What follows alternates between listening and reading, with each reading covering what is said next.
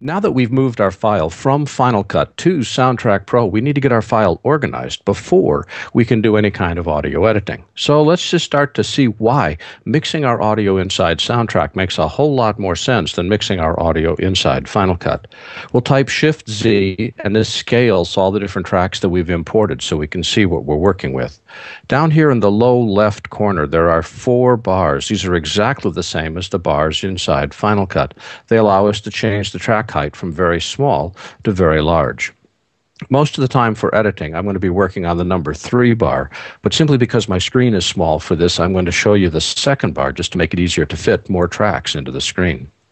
We also have a snapping function, but inside Soundtrack gives you options in terms of what you're going to snap to. When we click here, we can snap to ruler ticks, or we can snap to seconds, or we can snap to video frames. Snapping to video frames is really useful when you want to sync up audio to start at a specific video frame. So I'm going to change this by clicking on the Frames button. Another real advantage that we've got inside Soundtrack is we can finally label stuff in a way that I wish we could label stuff inside Final Cut. Notice up here it's called track A1. If I click on it, it opens up the track, and this happens to be Norman Holland, who's my co-host, as you know, for Two Real Guys. So I'm going to label Norman's track, and I'll label my track. Because these are the tracks that Norman and I use when we're on camera, I'm going to control-click on this track and add a color. I'm going to make all of our on-camera dialogue tracks gold. So I just simply control-click anywhere inside the track header and say what color I want these tracks to be. I've gone ahead and labeled some of these other tracks just to save ourselves some time. And I want to now get my clips organized because they're scattered all over. I've got my 2 on-camera tracks up here. Now my theme music we can hear here, and we've got our actors, our Andrew on stage and Lisa and Danielle on stage. I've put the 2 girls on a single mic. I've put Andrew on a separate mic to make editing easier later. But this theme up here needs to go down with the rest of our music, which is at the bottom. There's a couple different ways that we can do this. One is we click on the track header and drag down.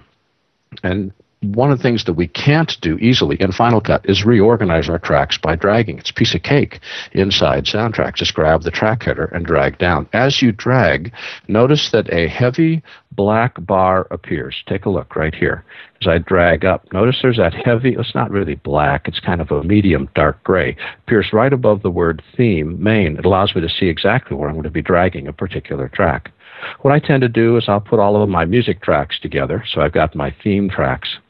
And I've got my ad track. This happens to be a podcast that's sponsored by Avid. Except, look here. I've got the Avid clip on that track, and I've got my second Avid commercial on a different track. Horrors! My audio is messed up. How do I fix it? Well, I could run around in small circles screaming and shouting, but it'd make me feel better, but it wouldn't accomplish anything. Instead, Command plus to zoom in. We'll just scroll over and find that particular clip. Notice up here, I've got the global view. This is something I wish Final Cut had. It gives me a look at my entire project. If I click anywhere, it instantly jumps to that part from the beginning of my project to the end of my project. And if I grab inside this dark gray rectangle and drag up and down, it makes it very easy for me to scroll up and down between the different tracks that I've got. Now, why? I can hear you asking, why would I ever be interested in scrolling vertically? Well, Final Cut supports up to 99 tracks of audio. Soundtrack supports well north of 250 tracks of audio. We have truly an unlimited number of tracks of audio inside Soundtrack that we can use for creating our own projects, which means we don't have to worry about trying to cram everything down into just 1 or 2 tracks. Let's give ourselves the room that we need to be able to properly get control over our audio. But I digress. I want to get this music moved down. There's our music. There's one ad. There's some more theme music. Well, I grab the ad. I click on it to highlight it. Hold the Shift key down. Holding the Shift key down, I can drag the clip up and down. And what Shift does is it constrains it so it doesn't move from side to side.